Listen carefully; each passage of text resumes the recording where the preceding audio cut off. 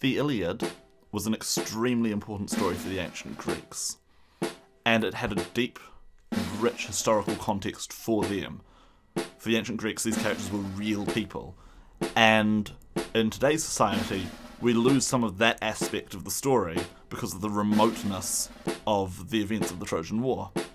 So by updating the Iliad to set it visually in the First World War, we hope to bring some of that context back so that we can present the events in a historical context that helps to showcase the tragedy of what happened. We chose the Iliad because it is a story that resonates through the ages. It's about the suffering that war causes in many ways, and we have chosen to draw this angle out of the original text, out of the many you could choose from.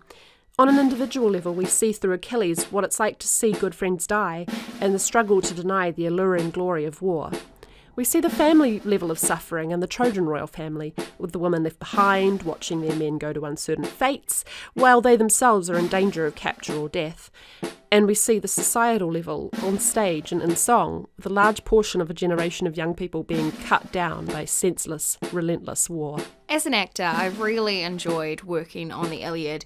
It's provided many challenges in terms of the emotional aspects. As an actor, you really just want to give justice to all these characters that are going through such a tough time and, unlocking the emotions that are felt by not only the soldiers, but the family members and the friends that are left behind in times of war.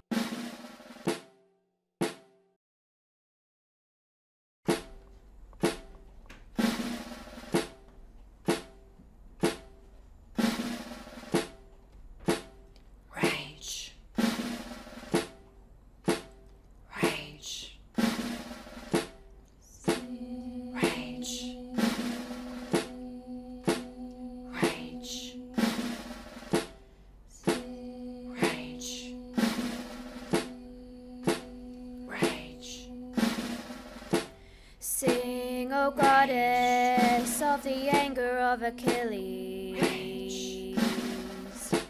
Many a brave soul sent down to Hades. Many a hero prey to dogs and vultures.